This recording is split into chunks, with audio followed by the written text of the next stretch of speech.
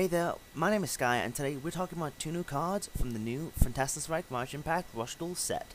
Let's get into it. But first, before we do, remember if you want to see more videos like this to like, comment, and subscribe. It really helps the channel. Let's first look up Return of Dragon, the equivalent to Recovery Force but for dragons, which I'd argue is a lot better. Why would you say that? Well, it can return things like Phoenix Dragon, it can return things like Setup and Upsetter.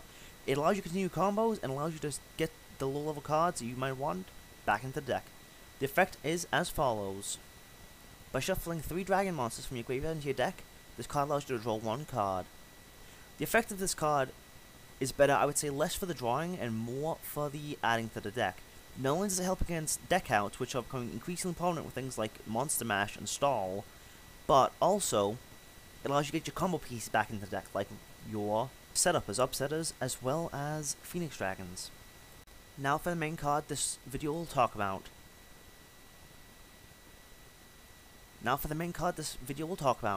Fantastrike Dragon, Miragears. Miragears has the effect of by sending 1 level 7 or higher dragon from your hand to the graveyard, you can choose 2 face-up level 7 or lower monsters your opponent controls, and they'll lose 1500 attack until the end of this turn. And if this monster destroys a card by battle this turn, you'll also gain a second attack, same as Miragears. Is this card any good? I feel like at this point you should know by now, this card for Rush Duels is insane. The ability to send a level 7 or higher dragon from hand to grave, which is a bit of a... it needs some setup, but the ability to do that in order to take 2 level 7 or lower monsters your opponent controls and make them lose 1500 attack, as well as the same effect as Miragears, in my opinion, straight up makes this just a better Miragears. It gets rid of bricked cards, it gets rid of monsters really easily, it can pretty much get rid of most of the boss monsters in the game, and a lot of the good ones as well, as a lot of them are level 7 or lower. The only one it can't get over, I believe, is Blue Eyes, Heavy Metal, I think, and a few other ones. But honestly, the fact it can get rid of so many things as is insane. Is it good? Hell yes. It is possibly too good. And definitely, in my opinion, power creep. Now you may ask, why is this card good as a dragon type only? Because you may have noticed it is dragon only. Simply put, it's dragon only for good reason. If this was a generic card like Miragears, yes, Miragears is still a dragon, it still has a very similar effect, but one, if this thing was generic, it would nullify Miragears completely, in my opinion. You would have no need to run it.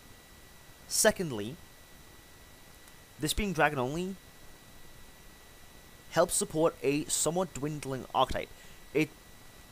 I would say dragons are getting less powerful with the addition of fiends, psychics, and the new cards from CPO1, which is still to come out by the time of recording this. However, if those decks were to have this, it would create, in my opinion, such an imbalance in the game. It would be too powerful.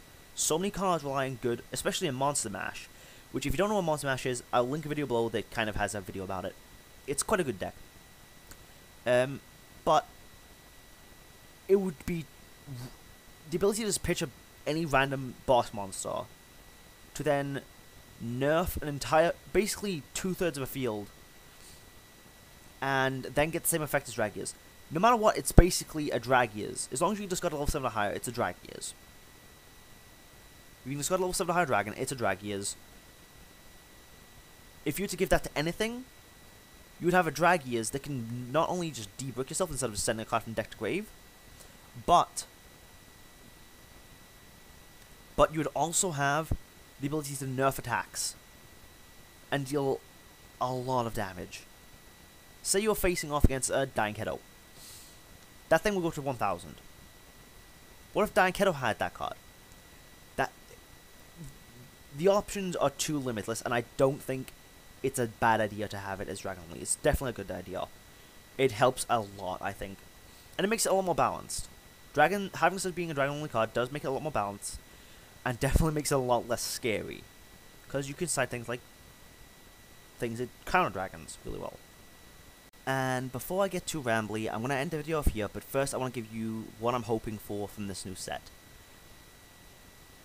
I won't lie, I'm hoping for kind of worse cards in this. Because if we get cards on similar power levels as this card consistently, that is a lot of power creep. Really quickly. Especially with the fact that there are already cards in the game that are basically dead on the rival.